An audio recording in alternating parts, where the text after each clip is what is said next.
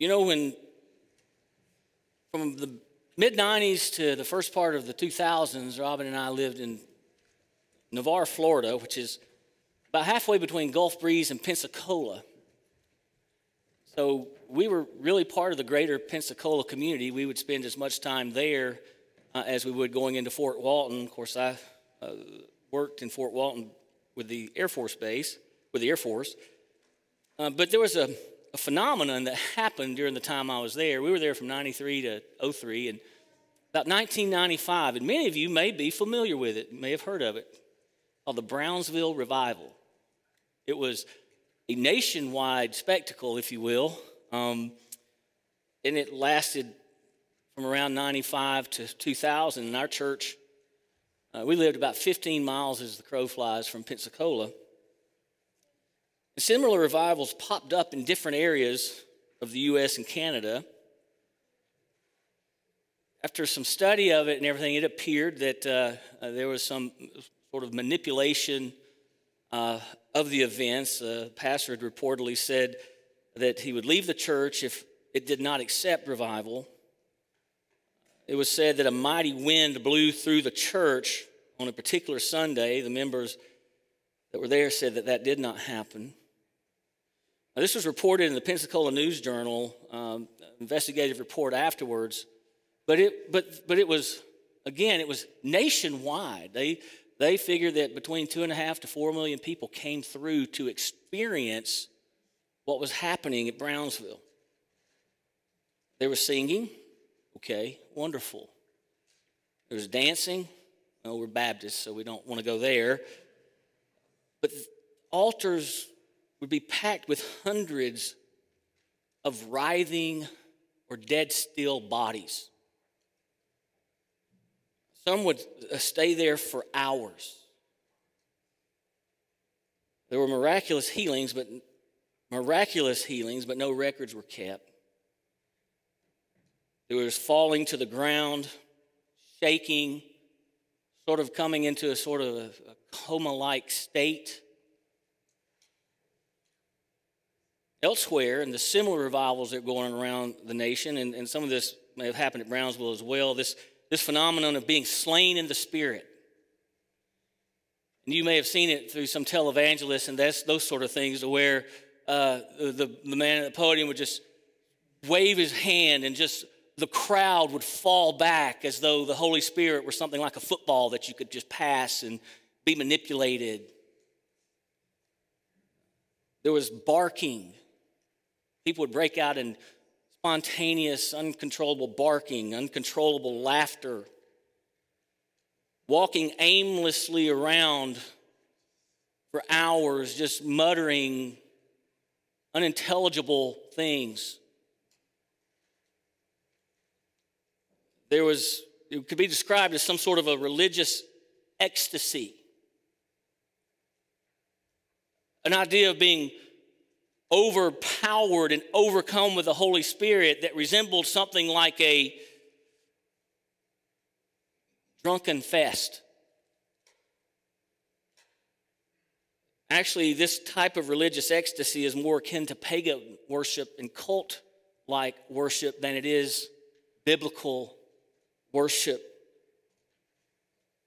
There's less of it lately, but it often circles back around, and it's been noted that when it does, sometimes it's even more spectacular than it was the last time it came around. And we were ministering during this time. We were close to it. But is that the real purpose? Is that an accurate description of what happened at Pentecost? Because what happened at Pentecost is often used as a defense for that kind of manifestation of the Holy Spirit. Is that what happened at Pentecost? We seem to always want more, though, don't we? And there is a wonderful non-complacency that says, Lord, I want more of you. I want to understand more of you. I want to know you. But so often we try to find things that appeal to the flesh. And I'm going to tell you, the flesh is never satisfied. That's why when this stuff comes around and goes back around and goes back around, it's usually more spectacular than it is when it came the first time, because the flesh wants more and more and more. As we go through this passage today, the first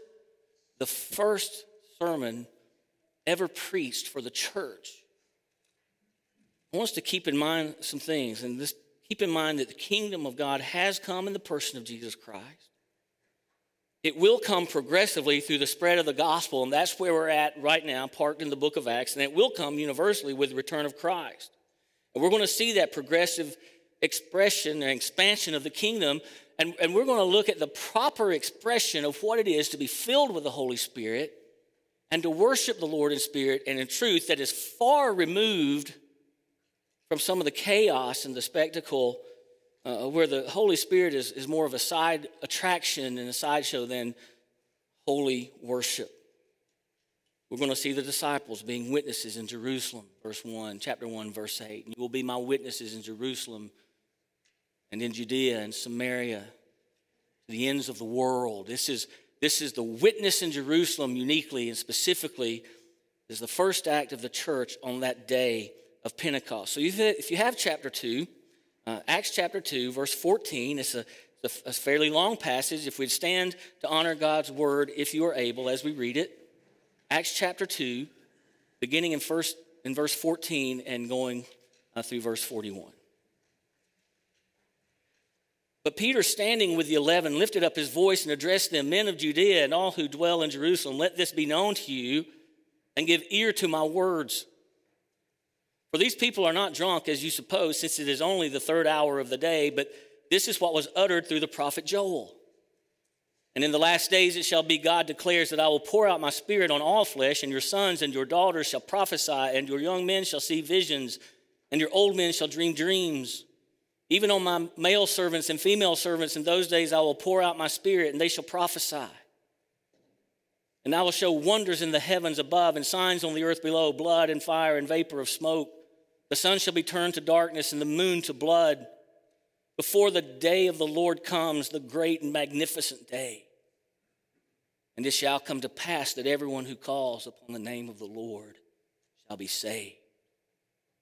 Men of Israel, hear these words. Jesus of Nazareth, a man attested to you by God with mighty works and wonders and signs that God did through him in your midst, as you yourselves know, this Jesus delivered up according to the definite plan and foreknowledge of God, you crucified and killed by the hands of lawless men. God raised him up, loosing the pangs of death, because it was not possible for him to be held by it. For David says concerning him, I saw the Lord always before me, for he is at my right hand, that I may not be shaken. Therefore my heart was glad, and my tongue rejoiced. My flesh also will dwell in hope. For you will not abandon my soul to Hades, or let your Holy One see corruption. You have made known to me the paths of life. You will make me full of gladness with your presence. Brothers, I may say to you with confidence about the patriarch David, that he doth both died and was buried, and his tomb is with us to this day. Being therefore a prophet, knowing that God had sworn with an oath to him that he would set one of his descendants on his throne, he foresaw and spoke about the resurrection of the Christ, that he was not abandoned to Hades, nor did his flesh see corruption. This Jesus God raised up, and of that we all are witnesses. Being therefore exalted at the right hand of God, and having received from the Father the promise of the Holy Spirit, he has poured out this that you yourselves are seeing and hearing. For David did not ascend into the heavens, but he himself says, the Lord said to my Lord, sit at my right hand until I make your enemies your footstool. Let all the house of Israel therefore know for certain that God has made him both Lord and Christ, this Jesus whom you crucified. And when they heard this, they were cut to the heart and said to Peter and the rest of the apostles, Brothers, what shall we do? And Peter said to them, Repent and be baptized, every one of you, in the name of Jesus Christ for the forgiveness of your sins, and you will receive the gift of the Holy Spirit. For the promise is for you and for your children and for all who are far off, everyone whom the Lord our God calls to himself. And with many other words he bore witness and continued to exhort them, saying, Save yourselves from this crooked generation. So those who received his word were baptized, and they were added that day about 3,000 souls. Heavenly Father, Lord, make this word alive in our hearts. Lord, may we properly understand who you are, what you have done, the work of your Holy Spirit, God, your desires for this church, your desires for our lives as we are your witnesses, Father. God, we come to you with a desire to know you and to know you better. Lord, minister to us by your Spirit. In the name of Jesus we pray. Amen. Well, you may have noted that we covered the entire sermon that was recorded in the book of Acts in about 3 minutes. And some of you may be hoping that Brother Kevin will learn from that and maybe get what he needs to say in about that amount of time. I would just simply remind you of verse 40, and with many other words he bore witness and continued to exhort them. So I don't want to raise any false hopes this morning that this is going to be as short as Peter's sermon. Like most of the dialogues in Scripture and certain the sermons that we find in Acts and throughout, Jesus' Olivet discourse is on the Beatitudes on the Mount of Olives, likely a summary, the highlights, but certainly not necessarily the entire thing that was spoken. But we come to this and we find, and I entitled this sermon, Pentecostal Preaching. You know, what happened on this particular day and at this particular time? What would it have been like to be in the streets of Jerusalem?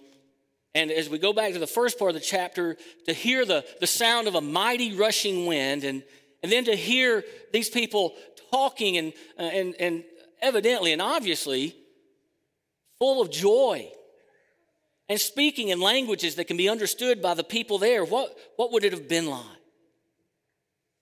And of course, we find Peter standing in verse 14. Of course, you know, this is a different Peter than the one we remember from the end of the Gospels, isn't it?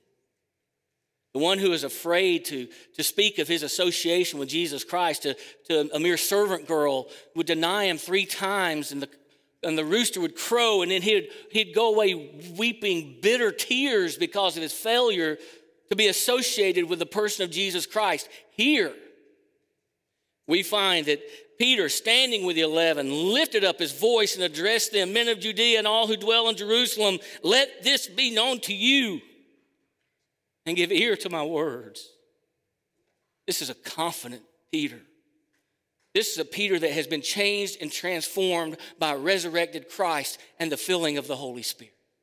It is amazing what happens when we come into an acknowledgement and to the knowledge of the resurrected Jesus Christ. And when we come to that acknowledgement and we put our faith, hope, and trust in him, then the Holy Spirit indwells us and gives us courage where there used to be cowardice. And Peter standing before this crowd, and of course in this crowd, we saw in verses 12 and 13, there are some who tried to make meaning out of what had happened, but there are some who were just happy to mock everything that was going on, to mock the things of God. But Peter stands up, full of confidence, and asserting the truth to these people that he both knew and that he had been revealed to him, and that now he was going to be sharing with a world that would be contrary to it, but so many would accept it. He says, "What you have seen, these people are not drunk as you suppose." Now let's parse that out just a little bit. Let's look at what that might mean. First of all, he said it was just the 3rd hour of the day. That would be 9 o'clock. They would start the day at 6 a.m., 7, 8, 9. This was about 9 o'clock in the morning. But here's what this does not mean. We're not drunk now, but you come back a little bit later in the evening, boy, we'll show you how to throw a party. We'll show you how to paint the town red. This is not what that means at all, but the way some translate or the way some interpret this passage of Scripture, that's about what they would be inferring. It does not mean that there was drunken debauchery. And as we mentioned, some have even called this being drunk in the Spirit, hence the Brownsville, those kinds of things that are a mockery to holiness in so many ways. Ephesians 5 tells us to not be drunk with wine, but to be filled with the Holy Spirit of God. The two things are diametrically opposed, actually. To be drunk with wine is to lose the faculties of my mind.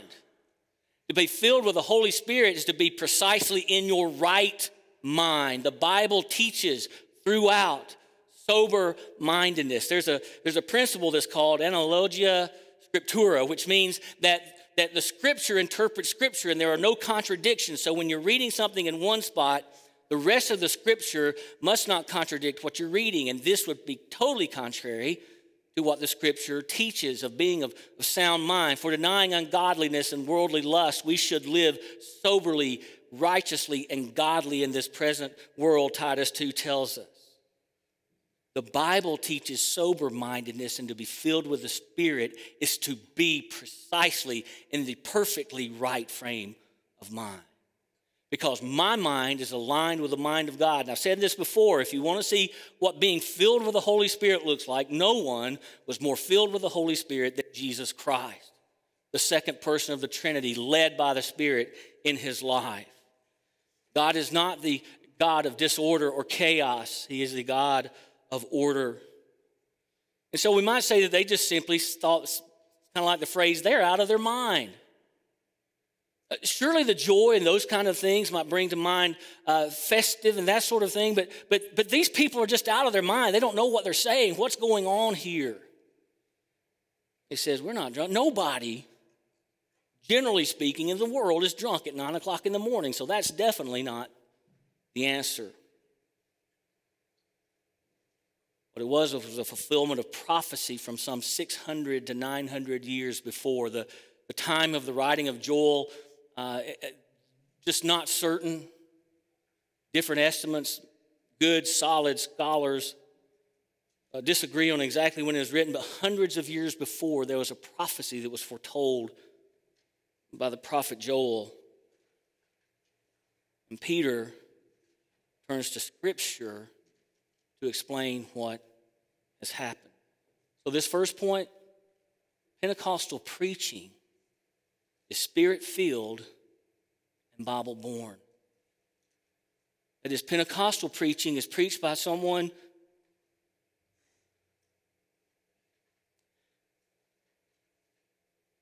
and I don't say this with any pride or anything, Lord help me, to be filled every day with your Spirit, but Pentecostal preaching is preached by someone who is yielding their life to the Lord, yielding who they are to fulfill the will of God in their life. It's not to be how slick we can be at the pulpit or how manipulative we can be with what we say.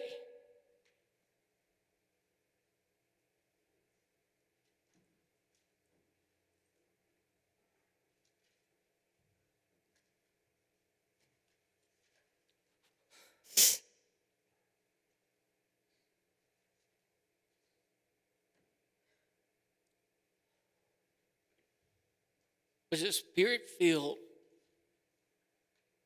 and is birthed out of Scripture, out of the Word of God. If I don't have a Bible to preach, I've got nothing to say. And so, of course, we realize that Peter is literally creating Scripture as he's talking. He was an apostle. The apostles had the authority of Scripture. They spoke with the authority of God. But throughout this sermon, we see Psalm 16 and Psalm 110 referred to, as well as the prophet Joel in chapter 2 of Joel. Throughout the Acts, he appeals to Scripture and to prophecy. Proper preaching is born out of Scripture. We pull out what is there and we distill what it says. In verses 17 through 21, we see Joel's prophecy. He reads it to the people, or he says it to the people. He's referring to it. And in the last days it shall be. The last days in the Old Testament spoke of the coming of the Messiah. And when we look at Old Testament prophecy and we see long-term prophecies there, the prophecy of the coming of the Messiah, oftentimes it is hard to see some of the details of the prophecy. For instance, in the coming of Messiah. We saw this in the lives of the disciples as they were continually asking, Lord, when are you going to restore the kingdom to Israel? But looking backwards, and we can see all through the Old Testament the references to the suffering servant, but the coming of Messiah would be in two phases. Him coming as a man, born as a human, laid in a manger, living a sinless life, giving himself for the redemption of mankind. And then at some other point, he would come back again in power and glory. From the Old Testament perspective, it's like looking at a mountain scene. Looking at far-off mountains, you see the outline, the silhouette of the mountains against the horizon, but as you come closer, you begin to see the ridges and other peaks that are smaller, and you're seeing the higher ones, and that's what's happening in the prophecy concerning Christ. And so this last days that the Old Testament speaks of is the coming of the Messiah. They couldn't see the details, but the last days have actually been since Jesus came. We are still living in the last days. So when you see the last days referred to in Scripture, that's what it means. There's still the second part of the prophecy to be fulfilled. Now, there is obviously a partial fulfillment of this prophecy. The reference that he makes is to Joel chapter 2, verses 28 through 32, and he mentions those. He reads it or quotes it here again in verses 17 through 21. And we still look forward to the complete fulfillment of this prophecy because there's several things in here that we have certainly not seen yet. First of all, in verse 17 of Acts, and in the last days it shall be that God declares that I will pour out my Spirit on all flesh. There's a day coming. This is Acts chapter 2, verse 17. And he's quoting Joel. That all flesh, obviously the Spirit has not been poured out on all flesh. We look forward to that perhaps in the millennial kingdom. The gift of prophecy is still going on in the sense that not direct revelation of God and foretelling the future, but the proclamation of the Word of God. Aspects of that still goes on. In verses 19 and 20, and I will show wonders in the heavens above and signs on the earth below, blood and fire and vapor of smoke.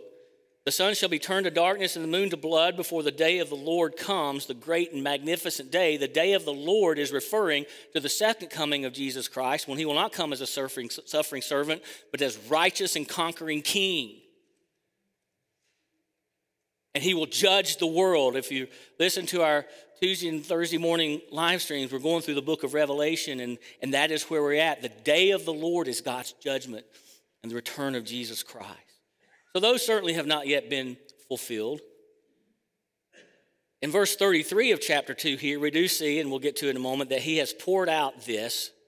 That is the pouring out of the Holy Spirit. The aspect of the prophecy of Joel and the pouring out of the Spirit is what's happening right before the very eyes of the people in Jerusalem.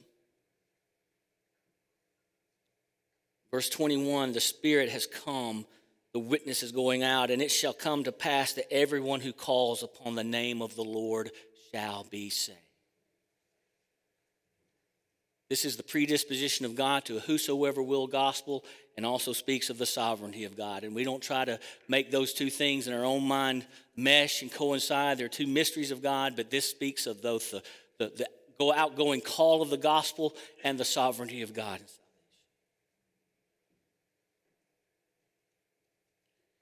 So this sermon that is Spirit-filled and Bible-born, we see that the message of it is gospel-driven. The second point, Pentecostal preaching is Christ-centered and gospel-driven, verses 22 through 36. Now, in this particular passage, well, in the whole passage total, Jesus is referred to some 27 times. 27 times in some way or another, whether it's Jesus Christ, Lord, Him, He, Holy One. Some 27 times Jesus Christ is referred to. The Father referred to about 14 times. The Holy Spirit referred to 3 times. Now, the Holy Spirit is not unimportant here. The Holy Spirit is the force, is empowering everything that goes on. But when the emphasis in church, or the emphasis in worship is on the Holy Spirit, not on Jesus Christ, the worship is out of order. The emphasis at Pentecost, the emphasis in the book of Acts is not the Holy Spirit. The emphasis in the book of Acts is Jesus and this gospel. That is the emphasis throughout, and how the disciples, how the men and women of the first century church were witnesses to that gospel. The Holy Spirit convicts of sin, righteousness, and judgment. The Holy Spirit does not speak of himself and magnifies Jesus Christ. So if your emphasis is on the Holy Spirit or some manifestation of the Holy Spirit, if that is the emphasis, your worship is out of order. It pleases God to give Jesus Christ the preeminence in the church and in our worship. We love and praise the Holy Spirit as the third person of the Trinity, but Jesus is preeminent. Verses 22 through 24 then, we find here right at the outset, as he gets past the preparatory, as he gets past the prophecy of Joel, and he'll come back to that. That is his text. We see the gospel front and center in the preaching. Verse 22, men of Israel, hear these words. Jesus of Nazareth, a man attested to you by God with mighty works and wonders and signs that God did through him in your midst, as you yourselves know, Christ-centered, gospel-driven. This Jesus delivered up according to the definite plan and foreknowledge of God, you crucified and killed by the hands of lawless men. God raised him up, loosing the pangs of death, because it was not possible for him to be held by. Pentecostal preaching is Christ-centered and gospel-driven. Verses 22 through 24. What is the gospel? That Jesus died for our sins according to the Scriptures, and that he was buried and rose again the third day according to the Scriptures. So the gospel right here at the very beginning, the purpose, you will be my witnesses. You will share my word. You will share who I am with all of those who come within your hearing, and I will minister by my Holy Spirit to make it alive in their life, and many will come to me. All who call upon the name of the Lord shall be saved. There is a call that goes out that is gospel-driven. What we do in this church is gospel-driven. What is our witness? What is our purpose? To be witnesses of God, to glorify God and to enjoy him forever. And we glorify him by exalting his Son and preaching and teaching his gospel. The driving force behind everything that we do. This man, verse 22, attested to you by God with mighty works, the miracles that he did, the wonders that they had seen. It was not done in a closet. It was not done on the backside of nowhere. It was done right in their midst throughout the region of Palestine. Jesus walking among his people, doing the works and wonders and signs of God. They knew who he was. And then verses 22 through 24, or verses 25 through 28, we see another prophecy, this time the prophecy of David. As Peter again goes to Scripture, he's quoting Psalm 16, 8 through 11. In verse 25, for David says concerning him, I saw the Lord always before me, for he is at my right hand. I might not be shaken, therefore my heart was glad and my tongue rejoiced. My flesh also will dwell in hope. You will not abandon my soul to Hades or let your Holy One see corruption. You have made known to me the paths of life. You will make me full of gladness with your presence. David had died, and David was in the grave. Jesus had died, but there ain't no grave.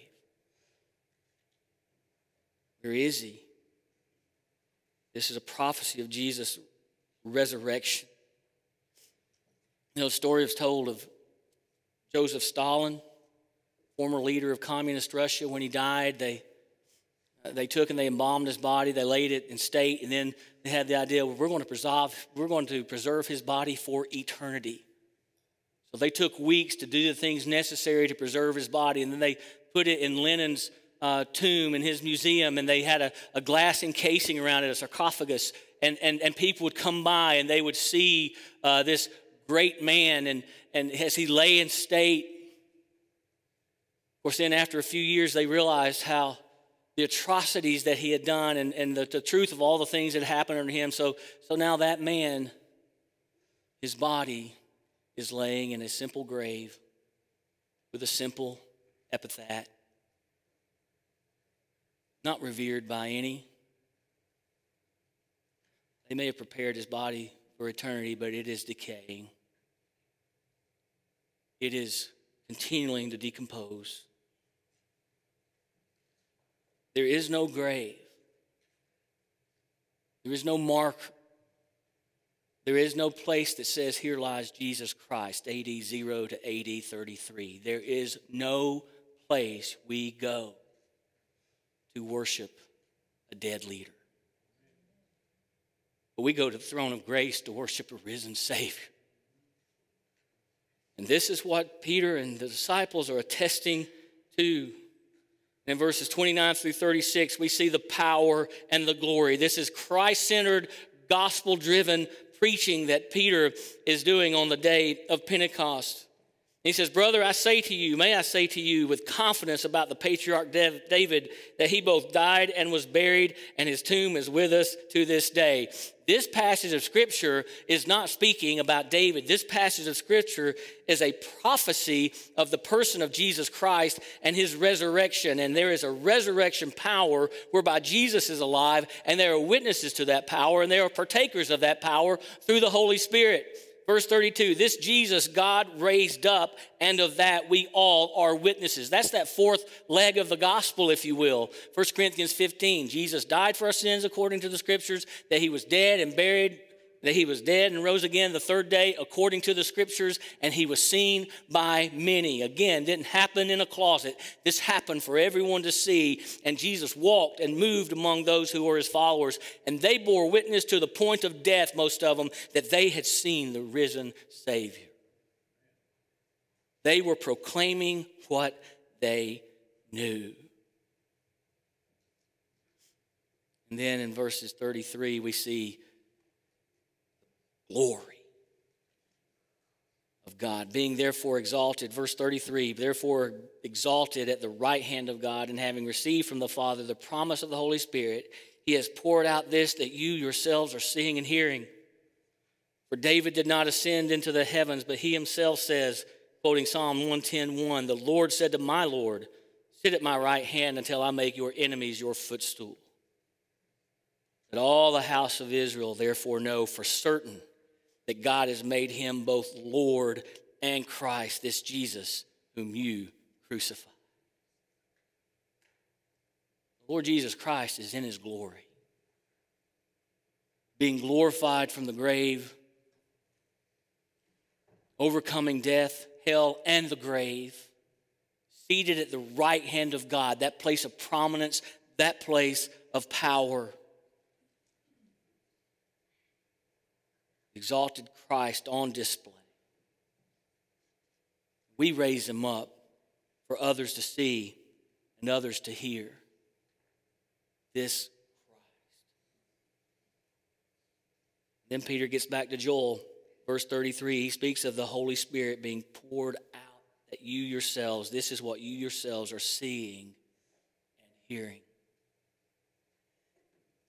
That Christ, who made possible everything that is happening today, is because he has received the gift from the Father, and now he is pouring it out upon his people. So he is now conquering King. He is Lord in Christ. So we preach Christ. We magnify Christ.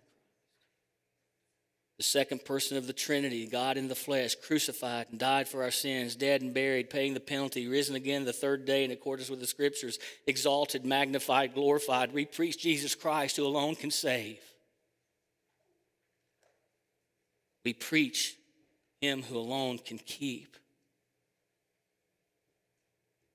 So Pentecostal preaching is Spirit-filled and Bible-born. It is Christ-centered and gospel-driven, and it is heart-convicting and life-transforming, verses 37 through 41. Verse 37, now when they heard this, they were cut to the heart and said to Peter and the rest of the apostles, brothers, what shall we do? That is the question, isn't it? When we are confronted with the gospel, when we are confronted with our own sins, you crucified Christ. Peter told the crowd, friends, we are just as guilty. We are just as much co-conspirators with everything that happened to Christ as he died on our behalf, guilty. And the message of Christ, the gospel of Christ, comes as it convicts our heart over the sinfulness that we have before the Lord of glory. That we fall short of all that God has expected and all that God desires. And the fact of sin breaks our heart, not simply because of consequences, but because sin itself is so contrary to who God is. It is contrary to what we desire in our lives. Cut to the heart. That is true conviction. This idea of cut is a word that's used of stabbing. And it is used for piercing and sudden. And all of a sudden, so the people heard this message, they realized they were confronted with the fact that they had killed their Messiah. You can't overstate what that means. All of the hope of Israel was wrapped up in this Messiah. And he had been rejected, and now they're confronted with the reality that they had actually killed the one God had one had sent to them to free them. They killed their Messiah. What shall we do? And he says, repent and be baptized. Verse 38, repent and be baptized, every one of you, in the name of Jesus Christ for the forgiveness of your sins, and you will receive the gift of the Holy Spirit. To repent is a change of heart, a change of mind, a change of purpose. We've illustrated here by walking one way and making a 180 degree. We're walking with the way of the world, and then we turn, and now we're walking in the way of God. It is a fundamental transformation of who we are. And this is the only time this particular phrase is used in this order, and it's been confusing to many people throughout church history. I don't know about many people, but it has been misinterpreted by some, and entire strains of Christian thought has gone off on this to repent and be baptized. That is baptism required for regeneration? Is baptism required for salvation? The fact is that this word for, repent and be baptized, every one of you, in the name of Jesus Christ for the forgiveness of your sins. It can mean for the purpose of, but it can also mean because of or on occasion of. And many of the translations, the ESV does not, many of the translations have a comma there. Repent, comma, and be baptized, almost as a separate thought, for the forgiveness of your sins. Now, they go back to that idea, analogia scriptura, this idea that we must not contradict what Scripture says. The entire witness of Scripture, except for this right here, this does too. The entire witness of Scripture shows that faith in Christ alone is the basis for salvation. In fact, in other places of Scripture, Acts 10:47, we see that people receive the Holy Spirit prior to baptism. And we also realize that this is a church in transition, as we're moving to getting the doctrine and everything settled. But there's no problem, there's no contradiction in this passage of Scripture. The fact is that in the early church, baptism was so associated with salvation. It was done quickly, and it was done formally and openly. And that might not mean so much to us today. So a lot of times we wait for parents, grandparents to come, and so they can take part in that celebration. But for us, what does it really cost? It doesn't cost us virtually anything. Cost. But in this day, you could pretty much profess what you wanted, but the moment you accepted baptism, the moment you made the public display of your faith, and this is this way in the Middle East and in many other places around the world, the moment you make a public profession and you publicly identify with Jesus Christ, that's when the trouble begins. And this was very much like Jesus telling the rich young ruler to sell everything he has and come follow me. This is not easy believism. This is getting to the heart of the matter. Has the Holy Spirit convicted your life? Has He convicted your heart of the sin in your life? And are you willing to drop all and follow Jesus Christ to be associated and identified with Him? This was a complete change of life for these people, a complete separation from the life that they had known before to place their faith, hope, and trust in Jesus. And so we come to this, to repent, be baptized in the name of the Lord Jesus Christ for the forgiveness of your sins, and you will receive the Holy Spirit. This is a call for all. To separate from this perverse generation. That word perverse is scolios, means crooked.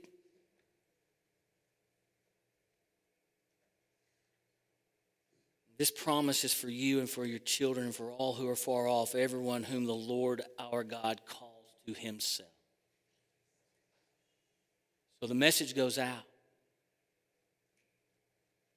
Gospel-driven message that is heart-convicting and life-transforming.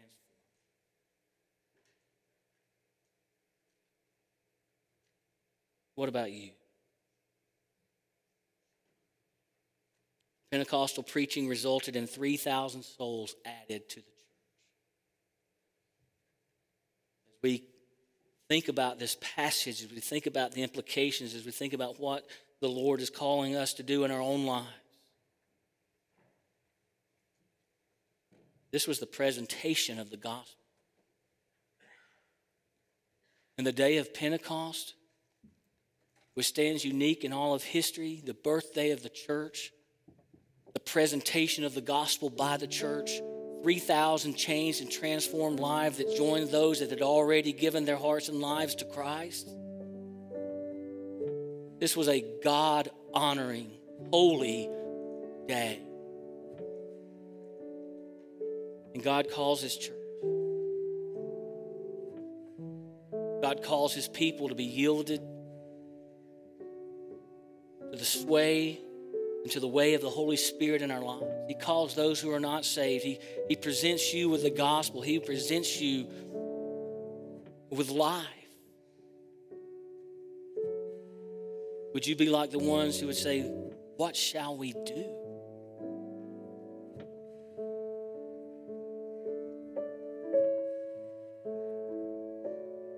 Are you a part of this church? It says there added that day about 3,000 souls. I'm not talking about are you a member of Woodland Baptist Church, although that is an important question too. What I am asking is, are you part of this church? The gospel of Jesus Christ applied to your life.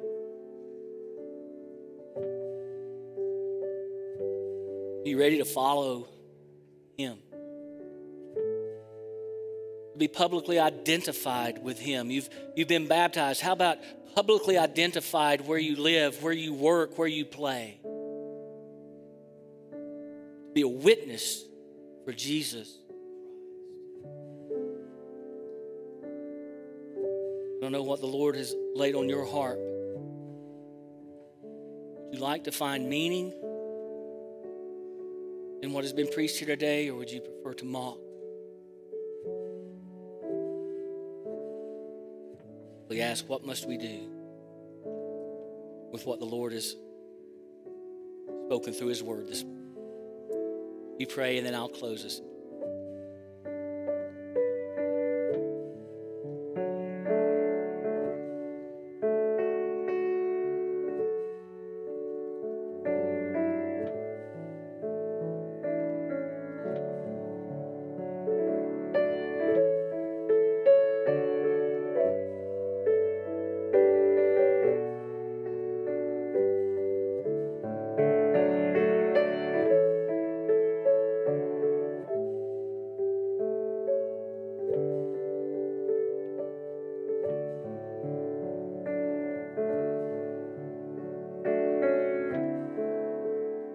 Lord, would you have your way in our lives? Would you have your way in this church? Lord, would you continue to conform us into the image of your Son? As we transform our minds, Lord, with the word, as We renew our minds, God, through drawing close to who you are. To give the Holy Spirit His way in our lives. Father, I pray that some way, or through the foolishness of preaching, that these words today would weigh on our hearts. Lord, to cleanse, Lord, every corner and crevice of our lives that would be open to you, and that we would be completely yielded and surrendered.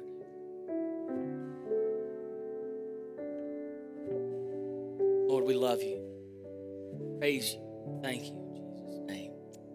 Amen.